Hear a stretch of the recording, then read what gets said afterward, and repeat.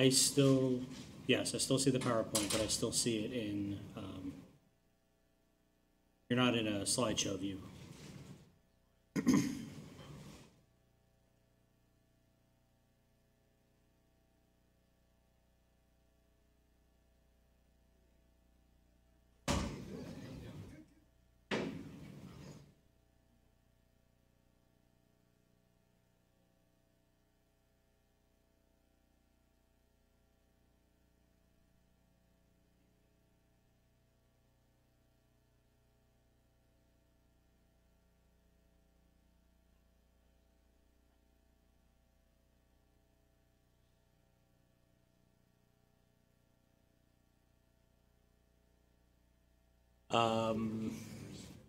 I'm still seeing you in,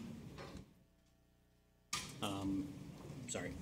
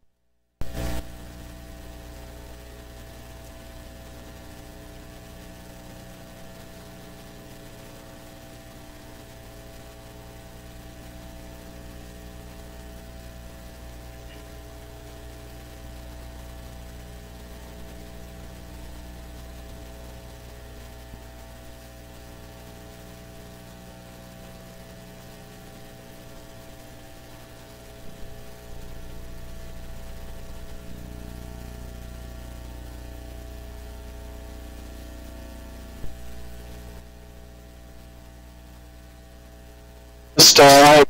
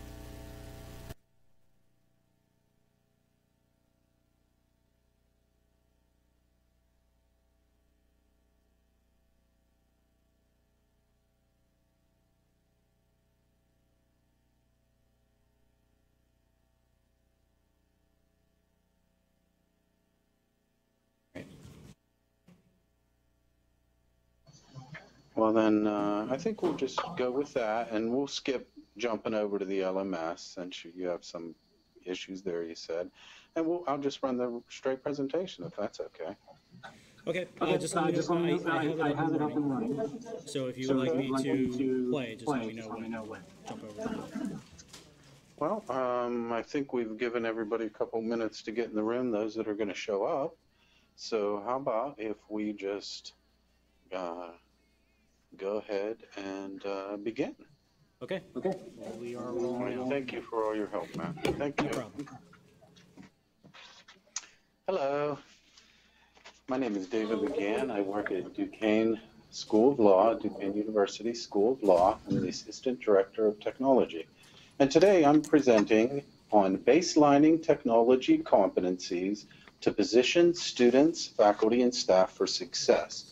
This particular project that I'm going to share with you today was greatly aided by some team members here at the School of Law, specifically Chris Driscoll and Dana Powers. The three of us were the team to complete this. So thank you for attending.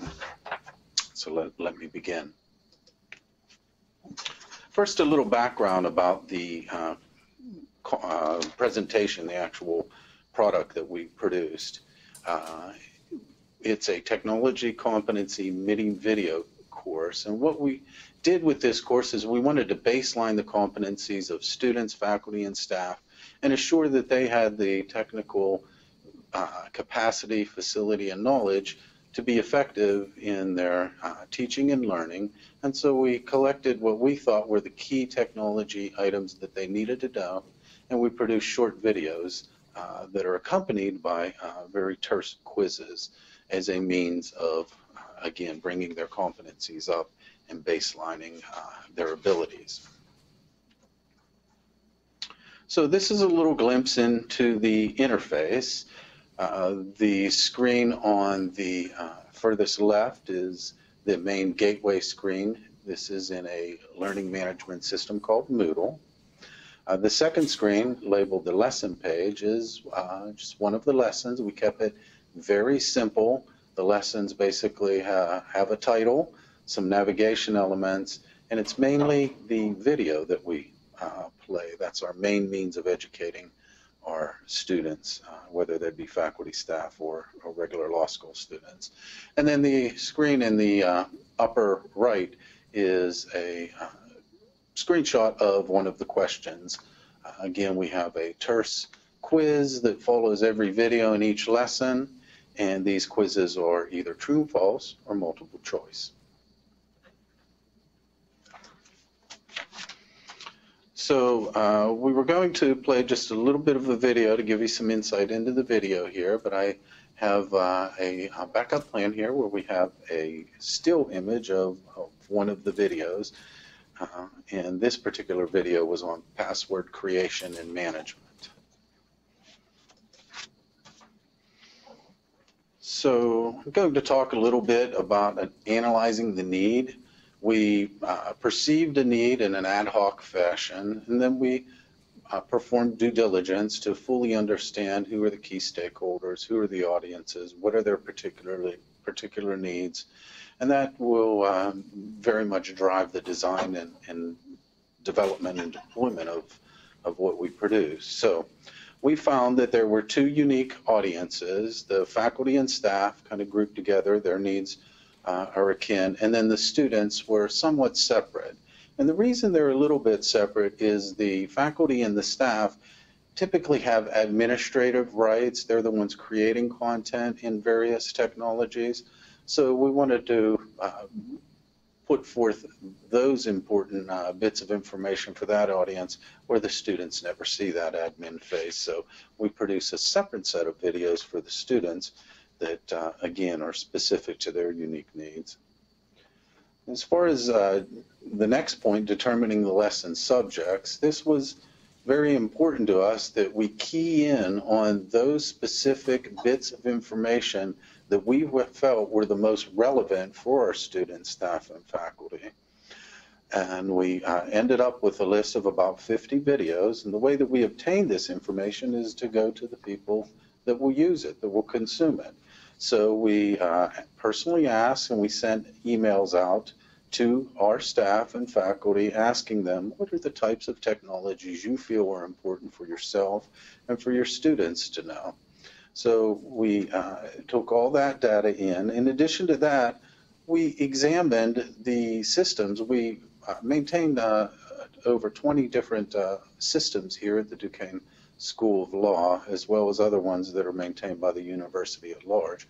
So we looked at all of those systems and thought, what are the key ones these students really need to understand? And that was part of the criteria for defining the list.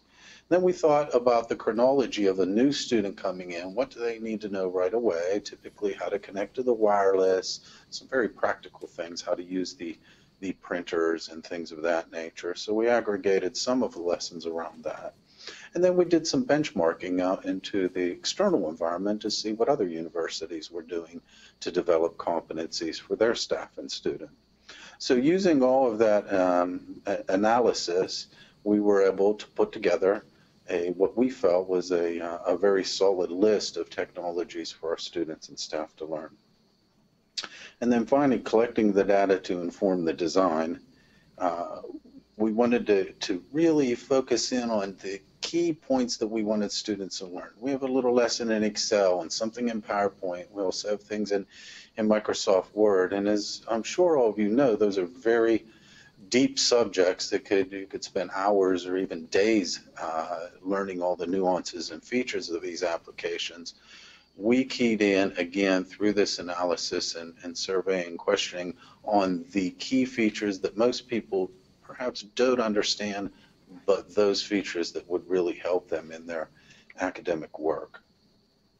In addition to that, we use some benchmarking as well. So when we were designing the solution, we wanted it to be end-user centric, so we focused on the end user, which is totally appropriate. We used the curriculum design model, the ADDIE curriculum design model, and some of you may have picked up that my presentation is indeed based on that same model. When we were determining the content for each one of the lessons, each one of the videos, if you like, we wanted to, again, be very specific and narrow. And one of the reasons we wanted to do that is we wanted to keep the videos to a certain time limit. And we set that time range from 1 to 3 minutes for each video. We wanted them to be very easy for the students and staff and faculty to consume. We felt if we kept the videos terse, there would be a higher uptick in consumption. So we kept it very simple, kind of back again to considering that end user. And now we're going to take a look at some of the lessons that we actually ended up putting forth. So there's about 50 of them here. We started, as you can see at the top left, with getting started at Duquesne Law. Again, what are those new students going to need right away? We aggregated those particular lessons together. Then we go through systems, Microsoft Office, again keying on those specific applications that we knew the students would be using in their coursework. Some basic tasks, more advanced tasks, and then some troubleshooting. You can see it's grouped logically. It takes into consideration the novice status of new students coming into the program, and it progresses linearly from simpler tasks to more challenging tasks. So we're going to move into talking about developing the course and some of the things that we did that we felt were very beneficial for us. First of all, we use standardization for the production, the efficiency, and consistency. I mentioned my two very competent and wonderful teammates, Chris Driscoll and Dana Power, that the three of us worked together. And so it was very important that we talked about how we were going to produce this material in advance so the end student experience wasn't uneven with regards to length of video, type of content, pace of narration, things of that. So we performed some tests at the beginning and set up some templates that were very helpful to us. You can see in this PowerPoint template, I have some objects that I've put in there. And so when we each went to build our video, we did a PowerPoint and we did narration over that, and we used Camtasia, and I'll get into that a little bit. But we all used this same PowerPoint background, the same aspect ratio, the same shadows on the content, type size, things like that. And that gave our videos much more of a high polish and a professional look. Also, when it came to producing the videos as well, we tried to economize there, also using front-end intro video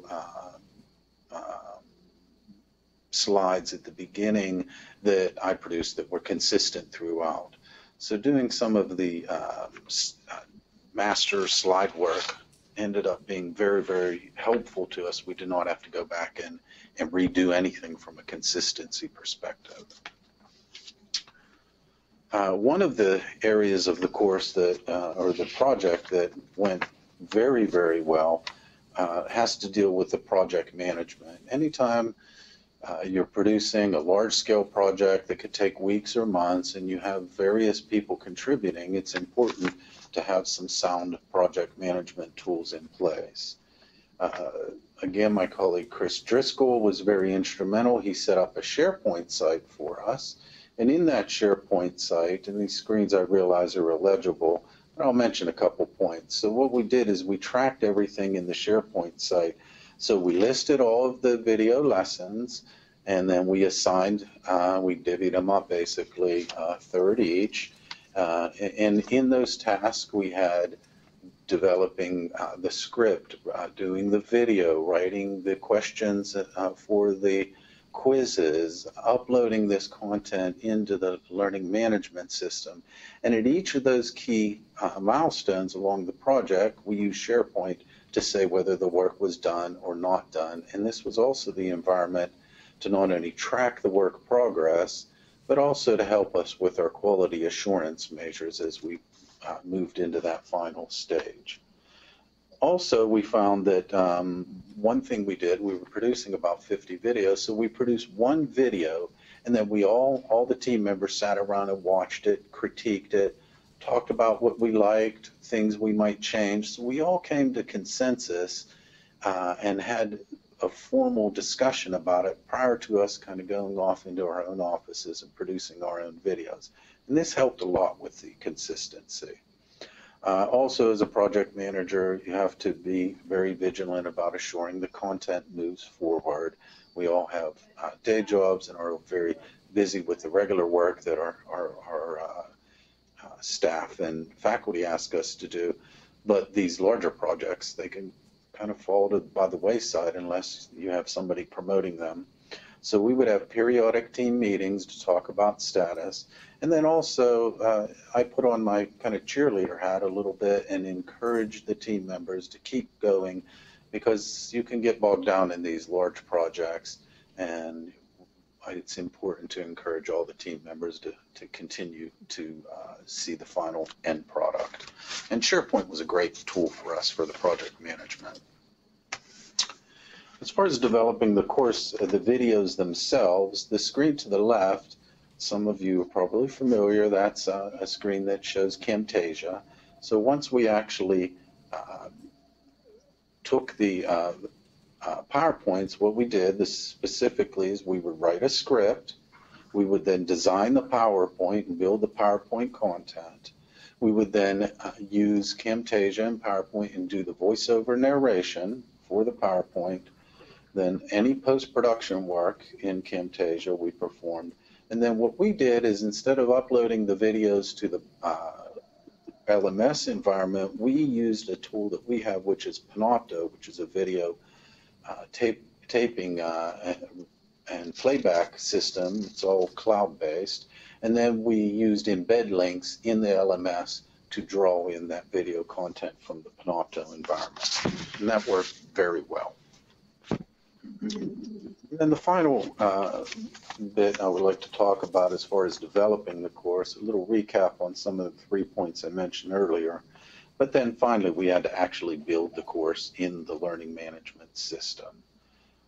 So what that required primarily was to write the questions, and then we took time to write if they got it correct or incorrect. We have substantive feedback regardless of how they answered it, because these quizzes were, the primary reason for the quizzes were for formative assessment and for the students themselves to understand if they got it right, why it was right, and if they got it wrong, something to think about, and they could go back and retake the quiz.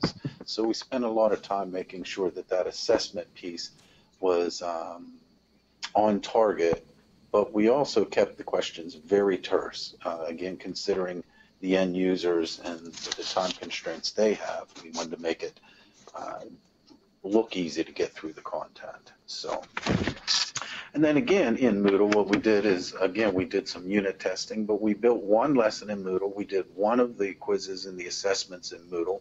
We did some piloting and some quality control prior to rolling out those particular settings for the remaining 49 videos. A little bit on implementation. Again, we did some piloting. Once we finished, we did some unit testing. But then when we finished the entire program in the learning management system, we invited some students and other stakeholders to review it. We received that feedback, and then we remediated as is needed. Again, keeping with the ADDIE model of continual improvement. As far as the timing, we will be rolling this out again prior to the start of the fall semester, a couple weeks out, so it's close enough that the students are interested, but far enough out so that the 1Ls, the students are coming in, or new class, they'll have time to build these competencies before they show up for class on the first day. So timing was certainly something we were considerate of. Is one of the issues we had that was a little challenging was fostering consumption. That is, to get the students and the staff and faculty actually go out and look at the videos and use it.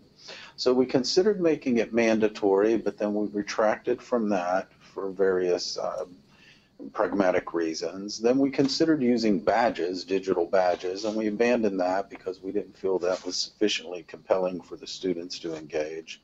So we ended up focusing for the students on holding a contest, and we advertised it well. And the first student that completed all of the courses successfully received a Duquesne University School of Law hoodie. And so that gentleman very much liked that. But it is an ongoing issue that we want to encourage people. We put a lot of work into this, and we fully understand the value. But they're busy people, they're busy students, so we're always looking for ways to continue to encourage them to use the tool. I would note here also that a quick note on the LMS. Originally, we built the entire program in the Blackboard learning management environment. We felt that the environment was a little clunky, and so we rebuilt the entire thing in the Moodle platform, which was much cleaner, much more stripped down, and we'll be rolling out the Moodle version this late summer to those new students that are coming in. We feel that that kind of stripped down version will keep it kind of lean and clean, and again, we're focusing on end user needs and hoping to improve their consumption of the tool through that means. And then finally, I'd like to share with you just some lessons learned, basically. What really went well with a large-scale project like this was developing the templates and getting all of that consistency worked out in advance of the production phase of the project. having that one sample video for us all to talk about, kind of put up a straw man and poke holes in it, that was very helpful. It got us all thinking in the same mindset, and we were able to produce the videos in a much more consistent manner. As far as quality assurance, unit testing, particularly on the quizzes and the reporting, the analytics, that was very helpful.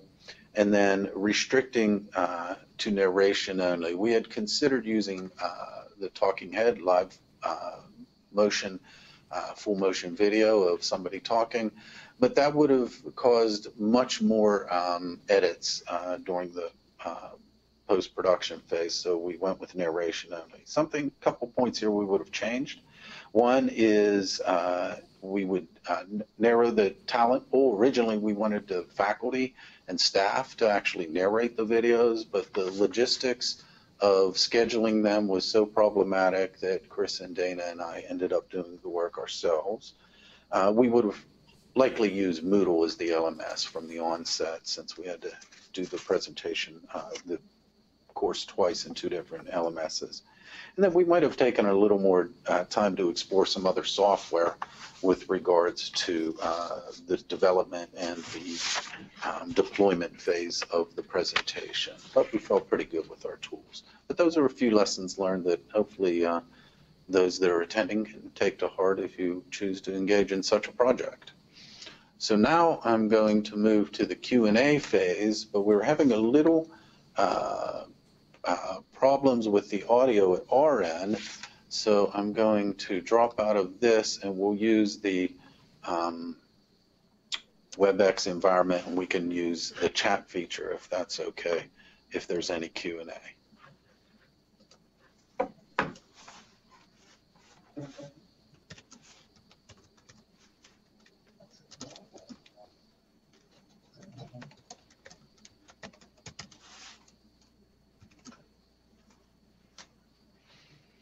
And also, I realize it's towards the end of the presentation, so thank you all so much for joining me in this presentation.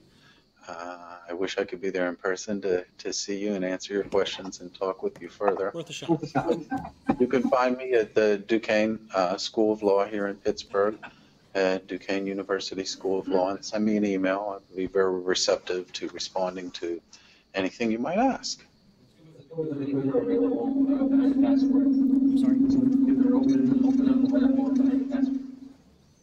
You hear that? I'm getting some audio through. I might have to stand up to look. Uh-oh. Well, I know that's my colleague bragging on the pens. We have to watch, Chris, that our friend Matt at the other end is from Philadelphia, so we want to be sensitive to his flyers not making it that far. Sorry, Matt. Eventually. We can see your video. So I'm guessing, again, I'm getting some feedback, but Matt, I'm guessing there are no questions, and if there are, you know, if you would please be so kind as to. Can we see the videos on? Can we see the videos? They're on the web. That was a part of it we kind of skimmed over. If people send me an email, I could show you some of the videos, certainly. The issue with playing videos through the web, this GoToMeeting, a webinar environment, is that my experience is they never really work. That's why we're hoping to show them on the local computer there in the room where all of the attendees are. If I play them at my end, they just, because of the frame rate sampling and things, it doesn't quite work over the webinar, but I'd be willing to try. If you send them an email. I'm sorry? It's on his end. His speakers are pretty good. I think it's his speaker.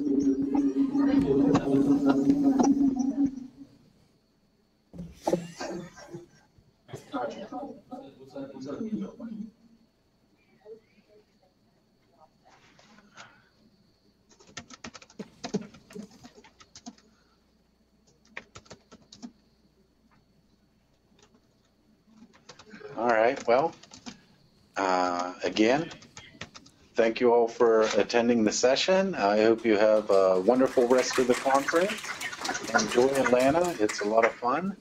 And thank you particularly, Matt, for all of your help. You've been absolutely wonderful to work with over the last few days.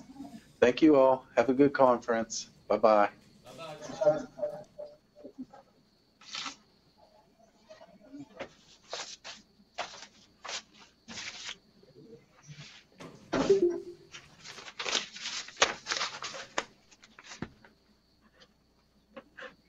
Okay.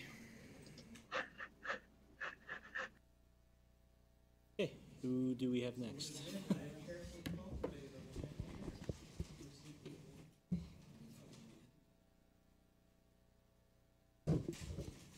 Okay. So who was the next person up on the list representing?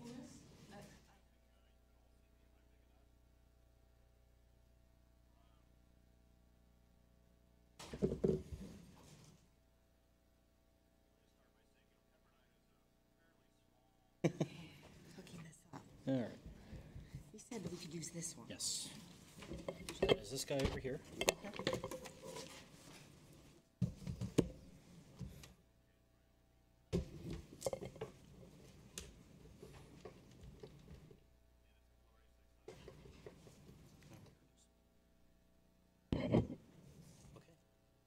It's not my dog, but, okay. It's a beautiful dog, though, isn't it? Yeah. Thank you. We like you so much better because of that top picture. Okay, so let's see if I can. So, folks, many of the folks who came before have invoked themes similar to the ones that I will discuss. I think my take might be a little different from those who teach legal writing and folks who focus on helping students and faculty use the library. And part of it is cultural, I think, or at least in the law schools where I've taught. There's been a lot of resistance by doctrinal faculty to using technology, and I was one of the big resistors, I must say, for a large part of my teaching career. So I teach criminal law. In our school, it's first semester of the first year, and it's a required course. It's a 4-hour required course. And like most folks who teach such courses, and well, let me talk about crim law in particular, I go through pretty much the standard list of subjects in terms of content. So I teach the justification of punishment, the elements of criminal liability in the abstract, sort of mens rea and actus reus. I go through a couple of crimes that have been kind of drivers of the development of the criminal law, homicide being an obvious one, sexual assault. I talk about inchoate liability, attempt and accomplice liability, and so forth, and then I do the affirmative defenses. So, pretty standard lineup. And for most of my career, I taught these courses using a very standard textbook, which I still love. Kadish and Chil offer a very intellectually rich textbook. But one that focuses on getting the students to read cases in the textbook and then discussing and analyzing them in class. So about 9 or 10 years ago, I decided that I wanted to have some way of assessing how the students were doing in the middle of the semester, and I started giving a midterm. And I did it for credit, and I did it for not for credit, both ways. And I discovered in reading the answers, the students' answers to the questions, that many of them were, or some of them at least, were a lot more lost on some of the basic things that we've done, it seemed to me, even in the first 2 or 3 weeks of the course than I had realized. And that started me reading a little bit in the literature of teaching and education and how people learn. And And I began to think more about how I was structuring the class. I'd done, in addition to teaching the traditional content of criminal law, I'd always done the final exam. That was the single assessment method in the course. And then, of course, I'd meet with the students and so forth. And I started, the more I read in the education literature, the more it seemed to me that, that at least for my class, I might want to move more toward more assessments and more opportunities to interact with the students. To many of you, this may seem very elementary, but to me, 9 or 10 years ago, this was like breaking new ground. So. And then as I thought more about it, it seemed to me that it was very important to me to keep the core content in the classroom aligned with the way I'd always taught it. That is, analyzing the legal issues, discussing the cases, and thinking through the problems and the different approaches to the core issues like mens rea and actus reus gave rise to in the courtroom, right? So I wanted to keep that in terms of teaching the content. And as I kept thinking about it, it seemed to me that maybe the way to go was to begin thinking about using technology to help structure the course and help give me the tools to do in-class assessment right then with the students, and then also to begin, as I was saying before, looking for methods to do more graded assessments than just the final exam as we went through the semester. So this distinction between structural and substantive isn't a really strong one, but I like thinking of it that way because it suggests, to me at least, that I can keep the sort of core analytical discussions in class the same, pretty much the same, although they've changed to some degree, and use technology to accomplish some more structural goals, to give the feedback to one goal that my students had talked about and that I've since read in the literature that hasn't been really native to law teaching, I don't think, is to find ways to encourage the students to work as teams and to do problems as teams. In the traditional 1L doctrinal class, at least, they don't have much of a chance to do that. So I wanted to think about doing that more. I think the students teach each other a lot. They never believe that when I tell them that. They always want to hear what I have to say. And so dividing them into working groups, which I've done for a long time, and having them do problems and then use technology in ways I'll talk about in a minute to do those problems it really brings home to them that they really do teach each other a lot and can produce good work as a group.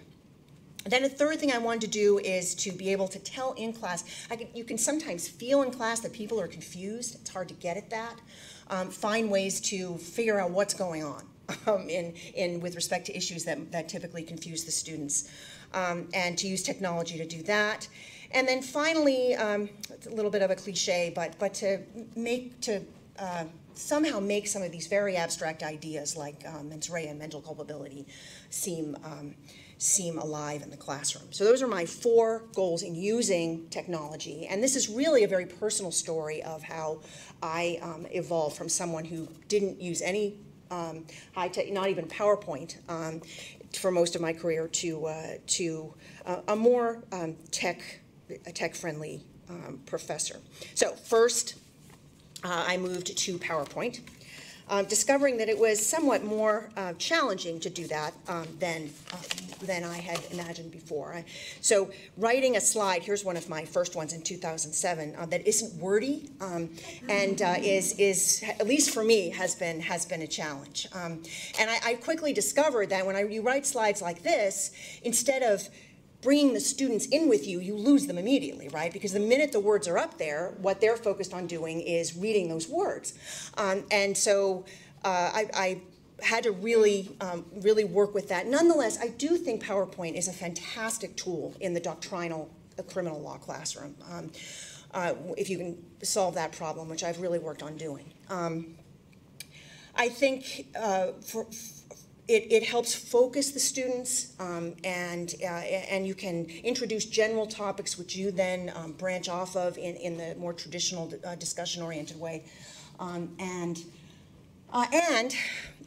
I've had a debate with colleagues and myself over the question of posting the slides on my law, right?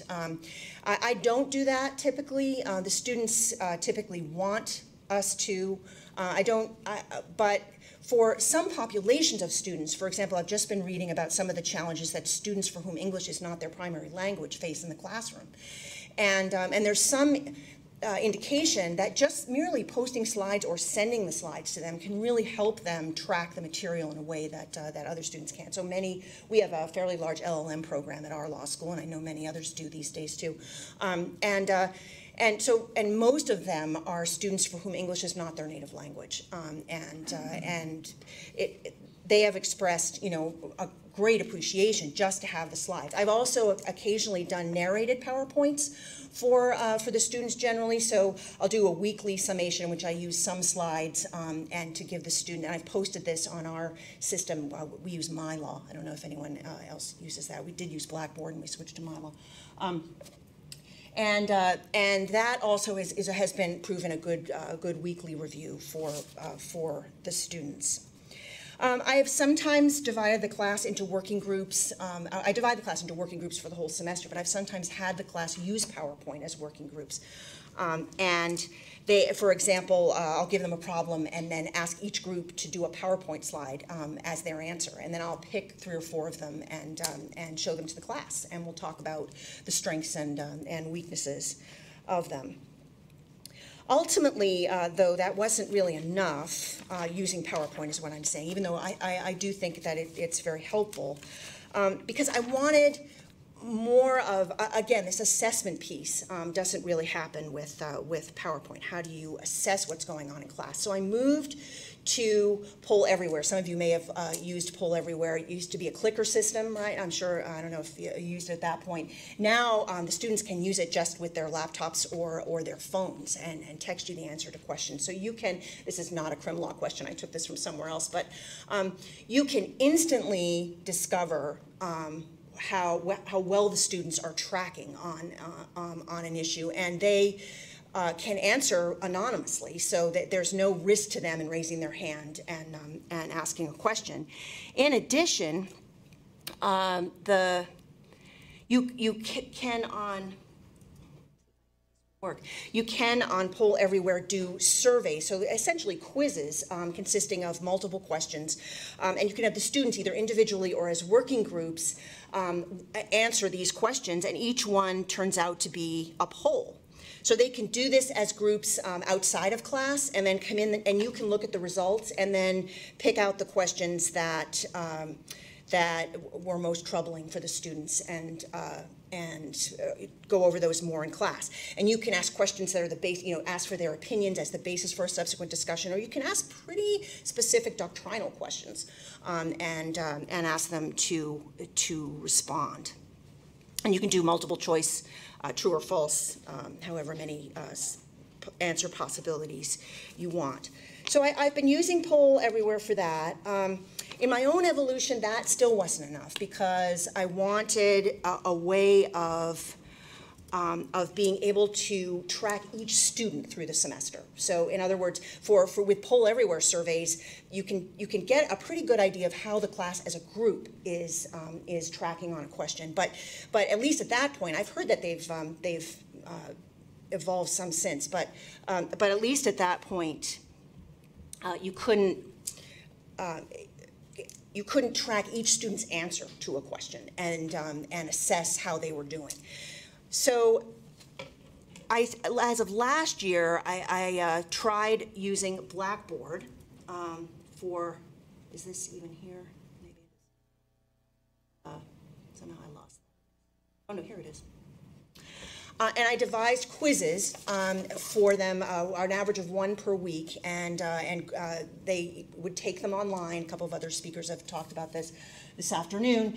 They would take the quiz online, and the program would grade the quiz and keep track of their grade. So I can go in at any point in the semester and see, wow, this student has a 60 average on the quizzes. I think I need to maybe approach them and see if we can have follow-up meetings, and maybe there's a problem.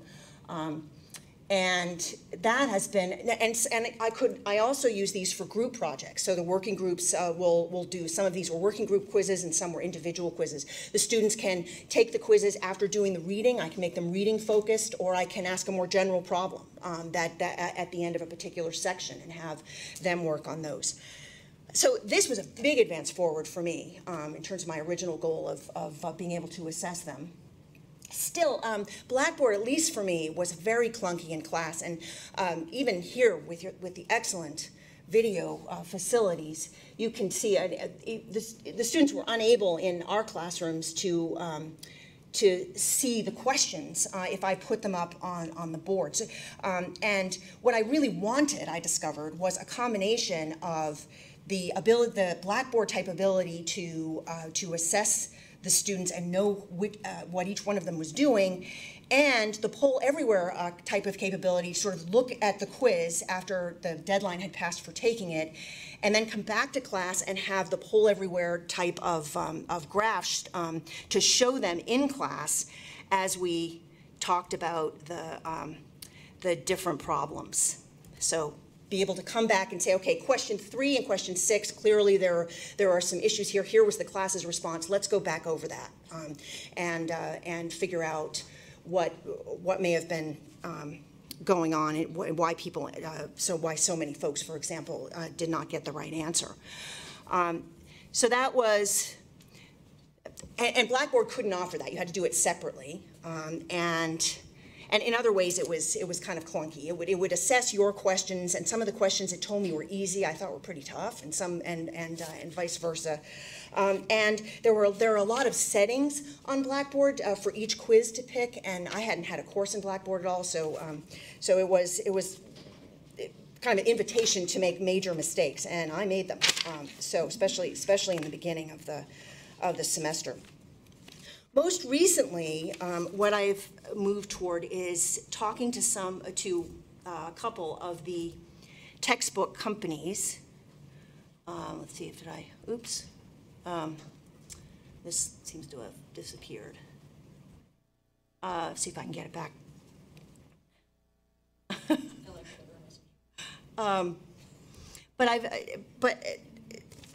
I wanted to show you an electronic version of a textbook that I've been considering for Crim Law. Let's see if it'll, no, I don't know what it's doing.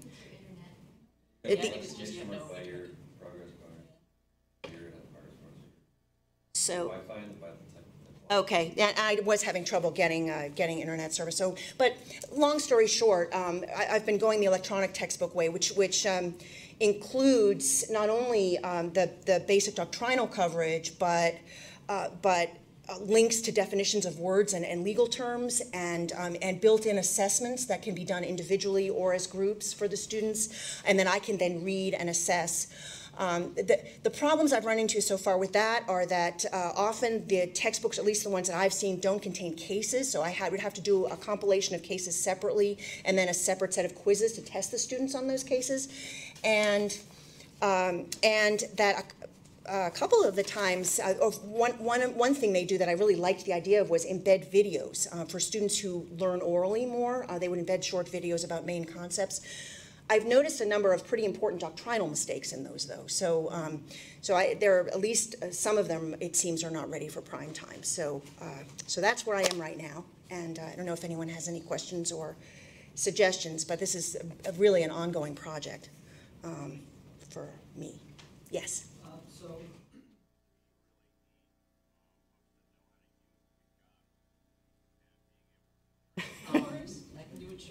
I think this is a really important issue. I know that.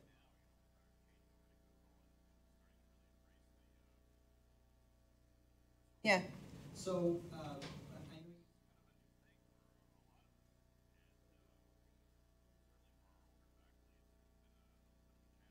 That's a great question. I thought it was the electronic textbook method, but at least the ones I've seen are not up there.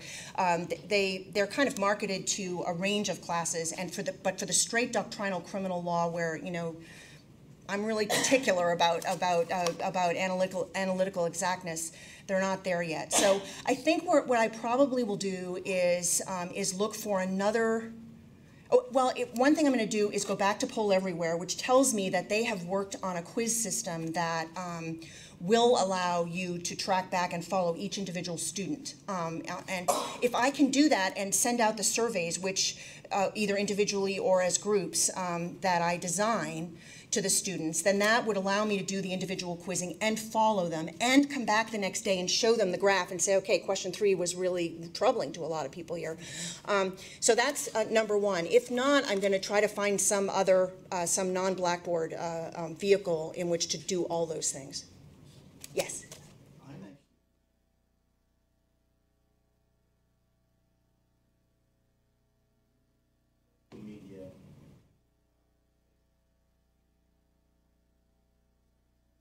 Hybrid, sort of.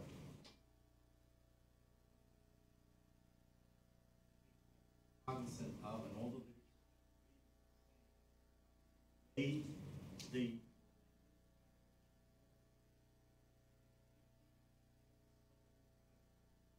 Yes. did the way the generation X's did it way back.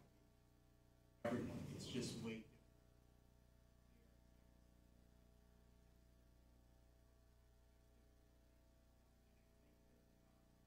Faculty needs to pay attention.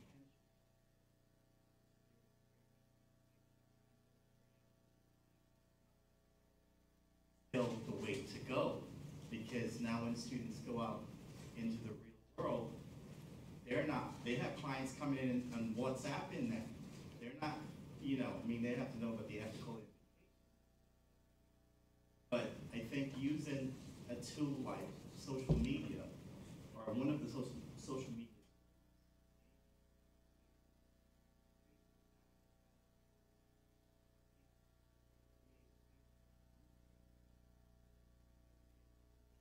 but just use a Facebook group page, and you can actually utilize it like an LMS system,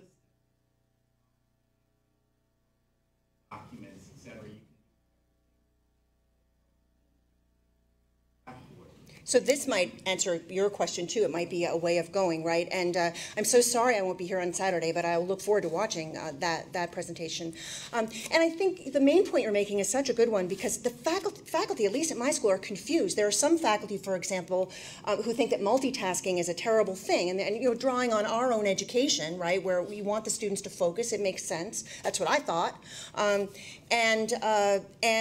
don't allow laptops at all in the classroom. They make the students handwrite their notes. Yeah, yeah. Not necessarily a good thing.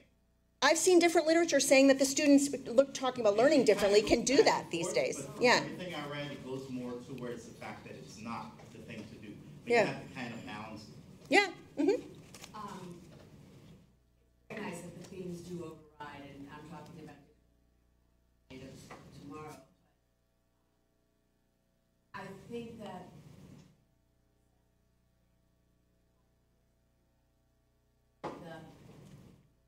we also have to remember that these students hasn't gone to the level. They have to be able to function effectively at the system. I agree with that. And Like- yeah, Like the yeah. bar review companies are all doing practice online, but the MBEs, they'll sit down and bubble in. If they can't bubble in, they're gonna fail the bar. And I don't care if they prefer to do it at home on a screen, but that's not what they have to do. That's true, and I think the students are even mixed in their abilities these days, which may be connected to what you're saying. I find that, for example, in a lot of ways they're very tech savvy, and I know I have to stop here, but in other ways not. I mean, I've had good luck with them with PowerPoint, but when I tried to have them do videos and negotiation and show them in class, that freaked them out, right? So, Actually, they say yeah. that as people, the Gen Xers are probably better with the tech than the millennials. Part of their life, they don't think about it, have to use it, whatever. Yeah. So they may be very tech savvy that they can use it all, but do they understand it all? And if it's new to them, can they do any of the depth with it? Even maybe it's just law students, but even using it sometimes is sometimes a problem. But anyway, thank you all. And,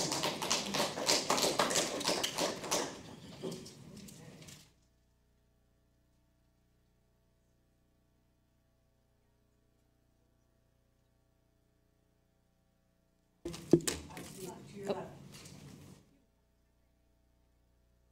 Ah, perfect. That is very helpful. This one, okay. Okay. Would you like your laptop back? It'll take a second to set up anyway, so. So, Excellent, you're on. thank you. Okay. I'll do my best.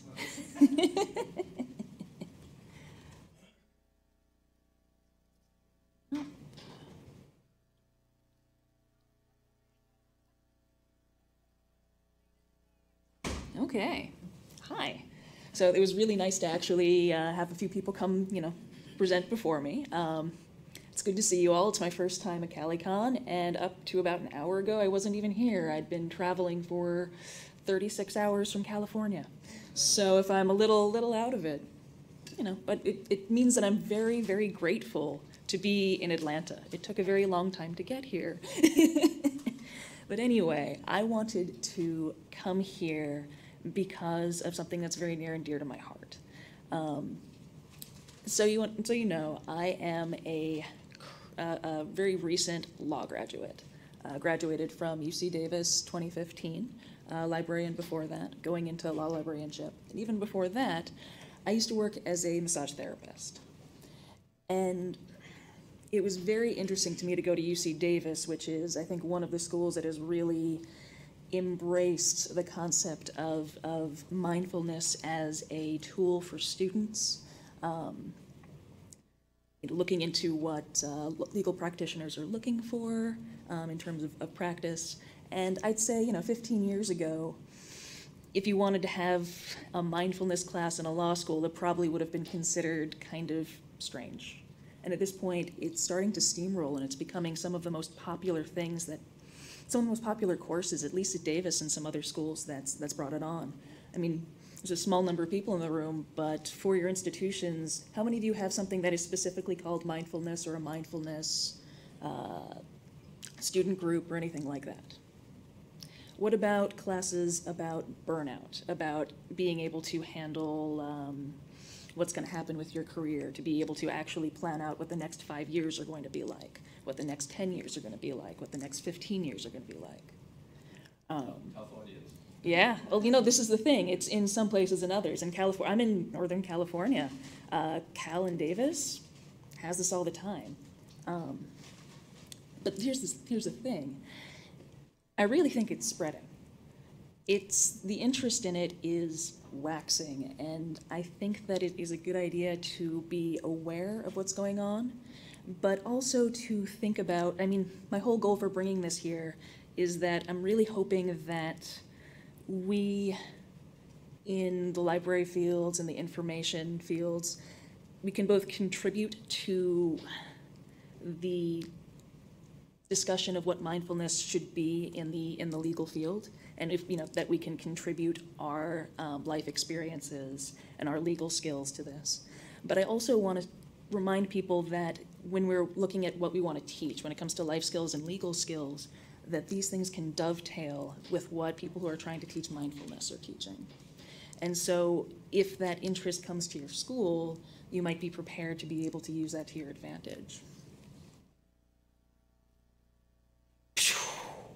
This is often what it tends to look like in a mindfulness class, actually. One of the reasons that I wanted to bring it here to a tech room is that oftentimes when people talk about teaching mindfully, they think about getting rid of tech. And I will talk about that in a little bit, but first I just want to introduce what mindfulness is. I could spend a lot of time talking about it, but I'd rather talk about what we can do with it. It often ends up getting shortened in journals to essentially be the non-judgmental awareness of the present moment. And this can mean a whole lot of things. But the way that you can interpret it is very wide. It can be something, as easy as, I'm going to start meditating and pay attention to where I am in this room. Or it can go to some really far, interesting places. It's important to me to actually be able to see a wide variety of takes on it come out and not have everyone assume that it's going to be, let's say, neuro-linguistic programming, which we actually did have a speaker come in, and she was a coach for lawyers, and she came in talking about neuro-linguistic programming, and I encourage you to look it up sometime. It encourages being able to touch someone and encourage them to feel that feeling again if you ever touch them again in that way. It is entirely debunked, but you have this stuff coming in. Well, anyway, it brings me to the question of why is mindfulness popular? And honestly, law school is kind of a faceplant. You're tied to your work.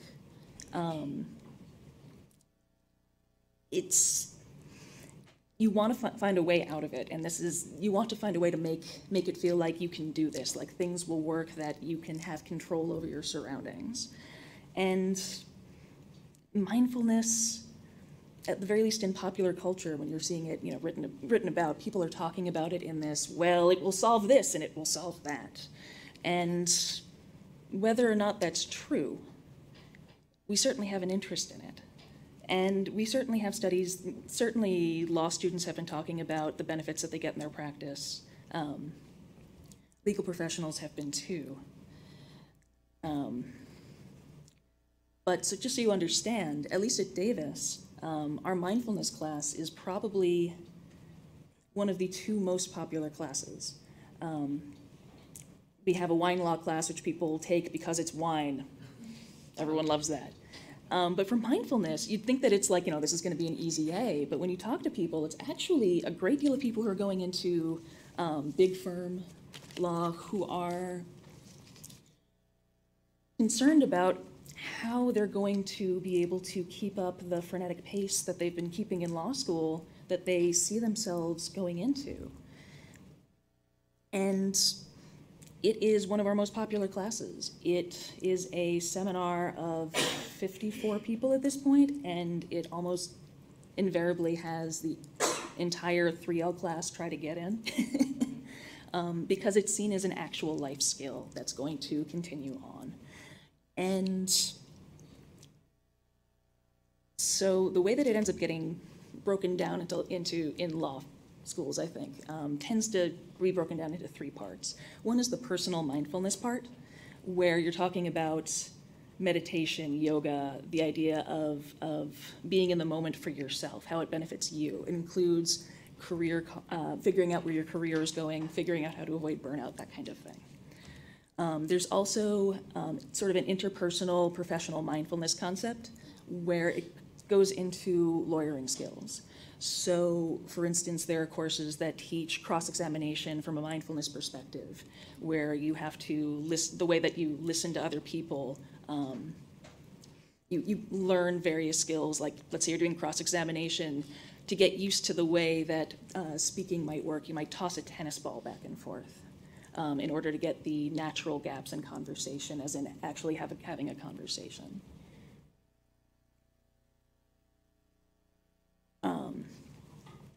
And then we also have something sort of institutional mindfulness, where people are learning about, say, social justice movements, or looking at the broader picture in law, looking at adversarial systems, considering where we might go with this, and bringing mindfulness in there. And so it was here when I was listening to the institutional mindfulness stuff where we had someone come in talking about in social justice movements that one of the things they really were trying to figure out in mindfulness was looking at the bigger picture, that it was so easy to focus on the small thing in the middle that everything else just sort of blacks out, kind of like a railroad going through. That you're on that path and there's all these things and you sort of imagine there's something bigger and creative there, but you're just so strapped for time that you're continuously going forward. And then I was remembering that, you know, what this person was talking about was actually kind of just systems analysis, but that no one in the room seemed to really be familiar with the concept of systems analysis. The idea that, I mean, for me as a librarian, the way it was introduced to me was having a systems librarian come in to install a security system, and then coming in and realizing, wait, the books are disappearing because of our circulation policy. If we change our circulation policy, we don't need to install the $10,000 security system. But it made me realize that I came into this class as a massage therapist going in. I wasn't really thinking about where my tech interest would go, where my library interest would go, and then I realized that we have a lot in common. It's an incredibly interdisciplinary topic, and it's something that we can use. So from there, I was trying to think of just some ways to do that. And what I'm hoping this does is not, you know, just here's some ways, go bring it out, but to encourage you all to just think a little bit about, if it comes to you, if the mindfulness idea comes to you, how can you contribute? So for me, one of the things that I thought about from a library perspective is students forming research queries. That students, at least at my school, had a sort of neutral to negative idea of how their research skills were. They really hated it. It always just took a lot of time. And law school feels like this. You're just constantly, you know, practicing law looks that way, and it's hard to keep going forward. You just have these deadlines. You're just constantly, you know, you're given a question and you have to answer it in 20 minutes. And it just feels like it's that over and over and over again. So why not go to the one thing that you've known forever? You know, the one search box, as opposed to trying to go to the library webpage and find the right database, things like that. It takes time. As law students, we don't feel like we have that time, and when we're in the workplace, we're not being asked in a way to be able to take the time to actually think about these questions. But at least as librarians know, if you're just constantly, you know, questioning something and querying and not actually planning out your search, it's never going to end. It doesn't take, it feels like it takes less time because each, you know, single search is quick. But there's no plan. And it doesn't matter if it's Google or if it's CEB. You just go in for that one single search box and go at it. But there's a benefit to being able to think about, you know, to take apart the question, to see the words in it, to be able to see, okay, what are our synonyms for these words, go through the index, figure out what it is, plan out the search, and do it from there. And that's where I think a personal mindfulness concept would come in, where students are interested in mindfulness. They don't want to burn out. If students are currently hearing us talk about how to form a query, and they just say, I know how to do it, it's fine, but they feel like they want to learn mindfulness, you can bring in the concept of, well, you're supposed to, you know, at least think you're in the present moment, consider what's going on around you as opposed to just going forward and trying to push this. It's actually, a mathematician at Cal actually did a metacognition study with professors of math and undergrads trying to approach a math problem for the first time. And they found that the undergrads generally would look at it, didn't spend a lot of time parsing it, and would just immediately start trying to work it out. Whereas the more experienced math professors, for something that is equally as baffling to them, would stop and they would analyze the question. They'd plan out their attack, and then they'd implement it. And it takes less time overall to do this, but it's hard to encourage students to be able to think about it from this way And so hopefully bringing in some of their interest in mindfulness would work there. So one of the other things that I was thinking about was from the interpersonal mindfulness issue.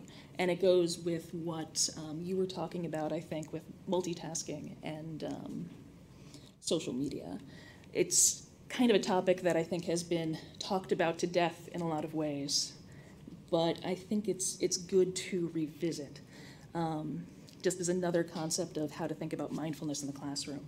I don't know how many of you, there's so many studies on how multitasking is helpful, not helpful. One of my favorites is one that came out in 2013 that talked about how multitasking was actually more detrimental to the people around the people multitasking than to the people multitasking themselves. That just being able to have it in your periphery was distracting, and at least when you were doing the multitasking, you could stop when something important to you happened in the lecture, and so you could do that multitasking. And this is speculation, what I'm just saying from the study, trying to understand the results.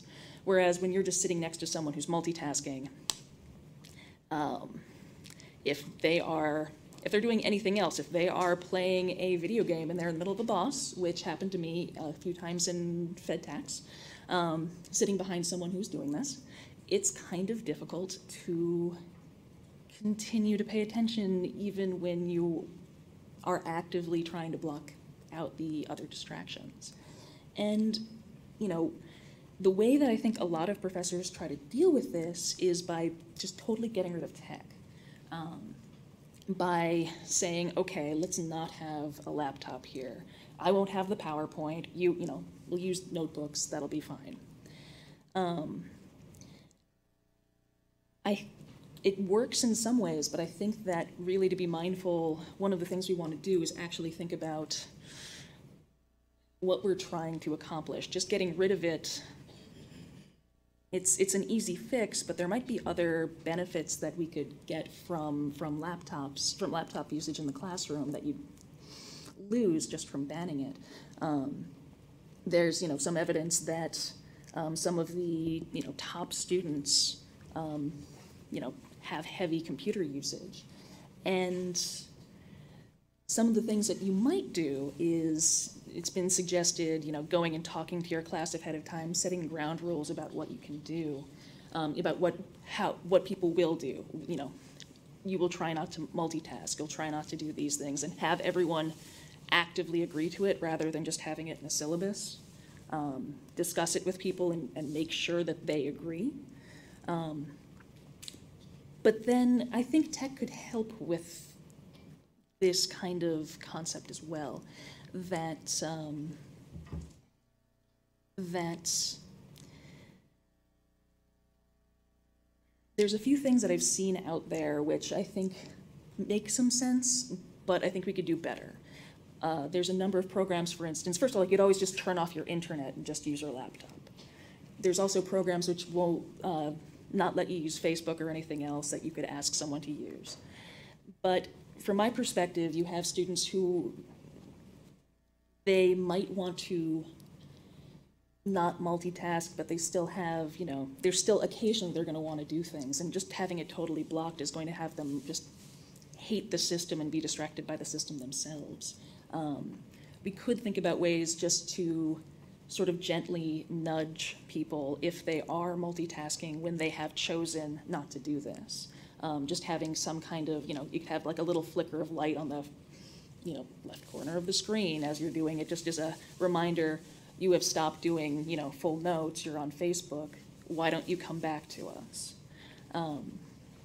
And I think that we're starting to go that way. I don't know if anyone has seen this book yet by David Levy. It was published this year, Mindful Tech.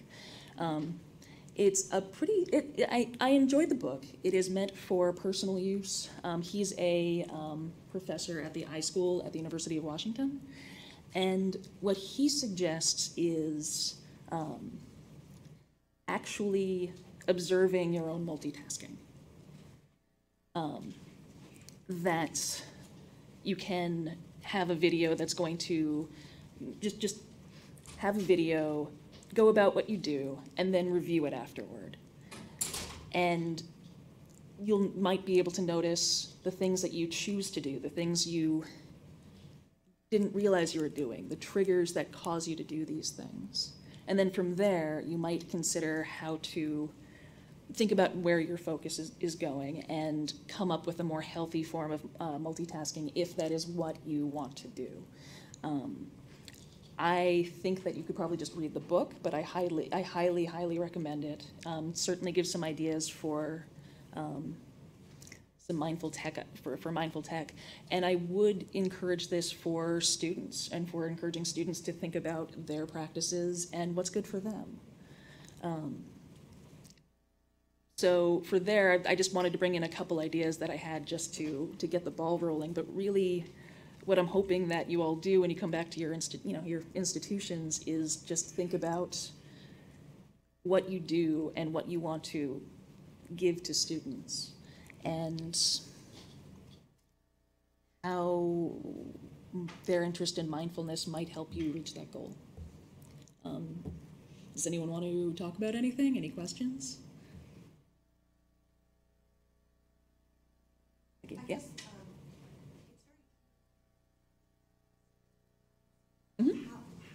Oh, there's been a number of them, and actually, yeah. If you want, I can send you. There's even a few law journals that have just people talking about the courses they have taught in mindfulness. It goes from cross-examination techniques and skills to the one that I took at Davis, which was a 3-part course. Angela Harris teaches it, and she does break it up into those 3 concepts, where she spends the first third talking about here are self-care techniques. While also trying to get people to think about why they came to law school in the first place. And this is a class for credit? Oh, yes, absolutely. We spend a lot of time, we end up spending a lot of time on skills, and we bring in a lot of speakers. I brought up one speaker who was a new speaker that didn't work out very well, but on the whole, we have people who are doing fantastic legal work out there. Many of our other professors come in and talk about how mindfulness has impacted their work before coming to the law school, things like that. How mindfulness helps you if you're working for Amnesty International and you're seeing atrocities every day. How do you keep going through with what you're doing?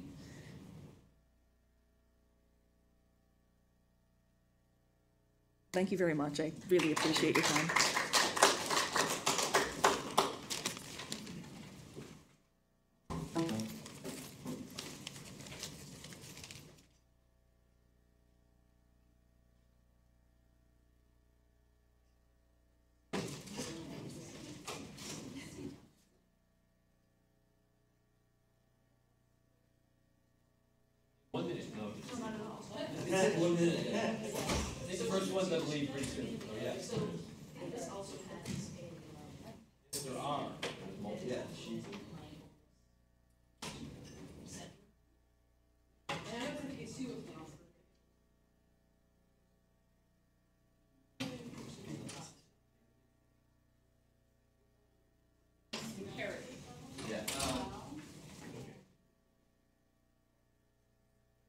Like